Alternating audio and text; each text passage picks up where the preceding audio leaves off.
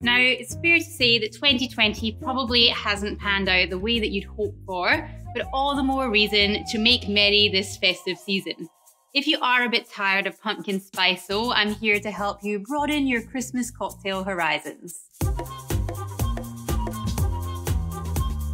Of course, we have something creamy and indulgent for you, but we also have something a bit fresher and something a bit boozier, all the while sticking with those lovely warming Yuletide flavours. And I'll even show you what I drink here in Australia on summer Christmas morning in a little bonus make at the end. Before we get started though, I just want to take a moment to thank you all as well. It's been a really incredible year for us here at Behind the Bar, and it's all thanks to you guys for watching, liking, subscribing, and of course to our generous Patreon supporters who've helped us get through a pretty difficult few months. A very popular spin-off of the gin-based Alexander cocktail, it's hard to look past a creamy and decadent Brandy Alexander for a festive treat. If you got some brandy out to light the Christmas pudding on fire anyway, you really may as well. I've spiced my version with a little coffee liqueur too to make sure that you don't nod off on the couch before your granny goes home. May as well start with the coffee since that's how I like to start everything. You got 15 ml of coffee liqueur. As I said, definitely not necessary, it's just a little twist of my own that I like to do. And then we've got 15 ml of crème de cacao. Then we're going to go 30 ml of cream. It is quite a good little hack to do the cream before something else, so then you'll get the cream almost rinsed out of your jigger and it should be a little bit less messy.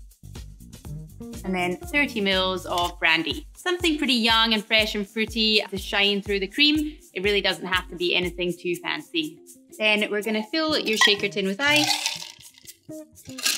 Pop your tins together, make sure you've got a nice straight line. You obviously particularly don't want anything creamy exploding all over you.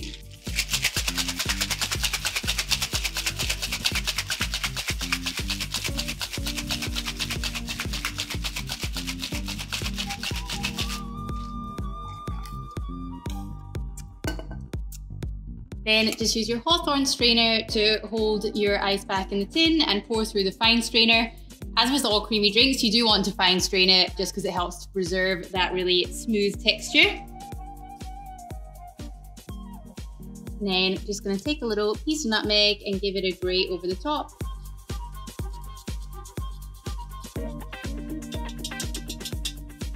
And there you have it, the Brandy Alexander. Creamy and decadent may be the first thing that you think of when you think of Christmas drinks, but it can be a really long day and a lot of calories, so I do like to drop something a little bit fresher into the mix as well. Apple and pomegranate are so evocative of autumn and winter time to me, so even though this is classic sour proportions and so still quite fresh, it feels really warming, with the added bonus of it not actually being warm, since Christmas Day often hits about 40 degrees Celsius over here. The Jack Rose has been around since the early 1900s, but has a resurgence recently, and thankfully so. So no garnish to prepare on this one, but we are going to squeeze some lime juice first. 25 ml, which is about one kind of small-ish lime, which is all we have at the moment. 25 ml doesn't really translate to the imperial measurement system that well, so usually just kind of say 3/4 of an ounce. So we go 25 ml of lime juice and the same amount of your grenadine, 60 ml of your Laird's Applejack. Might be a fresher cocktail, but you know, it's still Christmas, so nice generous measures here. Then we're going to fill our shaker tin full of ice, pop your tins together and shake as hard as you can.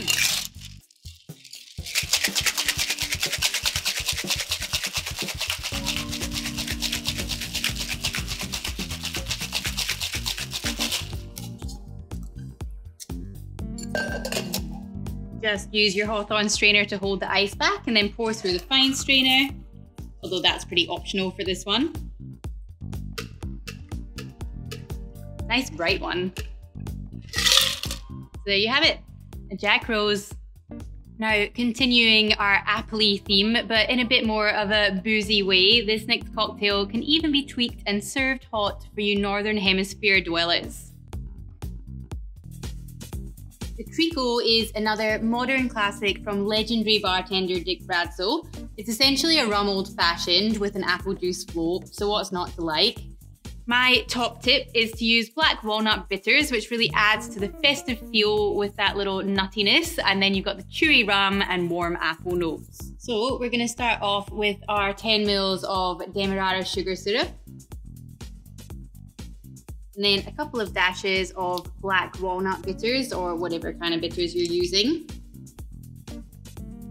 Okay, that was 4, but they're not, it's a full thing, so it's not coming out very much. And then we go 60 mils of your dark rum. I do like using Pussers in here because I don't find it as sweet as some other kind of molasses-based dark rums. It's got that little bit of kind of savory funk to it that I think works pretty well with everything else that we have going on in here.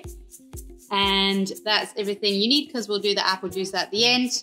I'm obviously always saying to do your garnish first, but I've just forgotten to do that. But at least I don't have any ice in my glass yet, so it's not too much of an issue. I've caught it just in time. And I'm just gonna do a nice and rustic orange peel on this one. And then we'll pop some ice in our mixing glass. Give it a little stir, so just pop the back of your bar spoon against the inside of the mixing glass and push the ice around. We're not actually going for heaps of dilution on this one because you're obviously adding in the apple juice, which is gonna kind of lengthen it out a little bit, and it's being served on ice. Just get your nice big piece of ice into your glass there, and then strain over the top.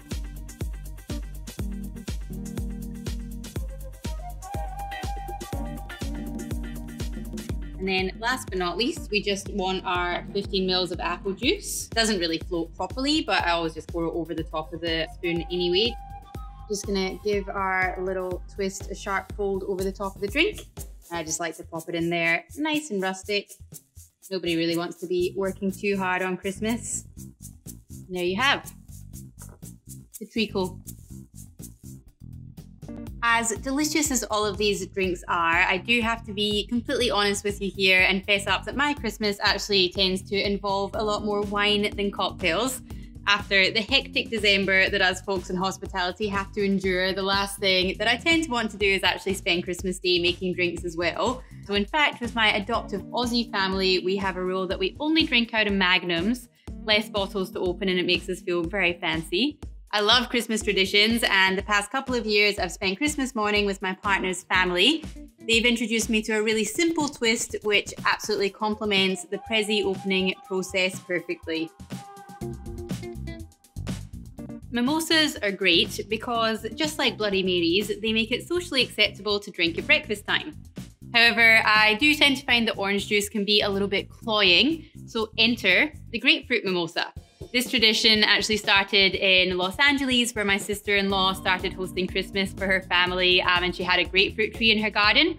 And it does taste best with fresh grapefruit juice, of course. But of course, they're not always going to be in season, or you might not be able to get your hands on them.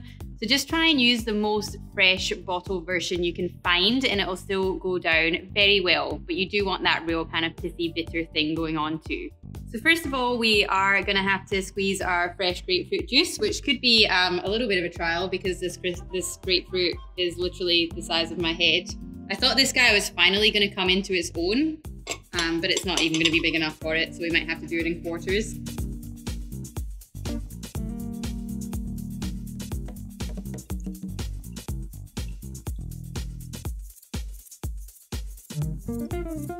And yes, before you ask, we do have an actual juicer at Christmas time and not just a hand juicer and, you know, one person standing there all day doing this.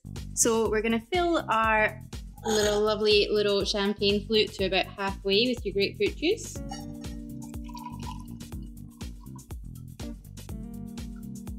And then go for a dry sparkling. I'm obviously using cava for that little Spanish twist, but really anything is fine. If that doesn't sound like Christmas, then I don't know what does. And just fill it up to the top. Now you can absolutely be a little bit fancy with this if you want to do a grapefruit twist before you squeeze them, or also some fresh herbs in there can be really nice.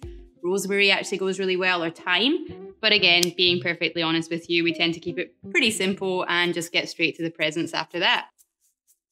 Grapefruit mimosa. So now you know. there you have it, a Christmas cocktail for every taste. Have a wonderful festive season, and please let me know which one you go for, or indeed if you attempt them all. Cheers.